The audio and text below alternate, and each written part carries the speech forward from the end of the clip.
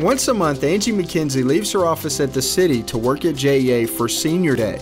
Not only are we going to assist you with your electric bill, but we're also going to give you a food basket. As the program manager for COJ's Senior Services Emergency Home Energy Assistance Program, Angie helps seniors access federal aid to pay their utility bill. We have the seniors call 211.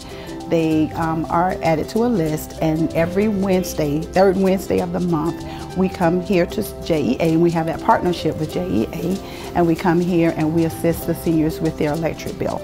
Seniors who have a hard time making ends meet may get help paying their JEA bill after calling 211. My concern is that I know that I've helped someone that is in need of a service, and I was able to provide that service.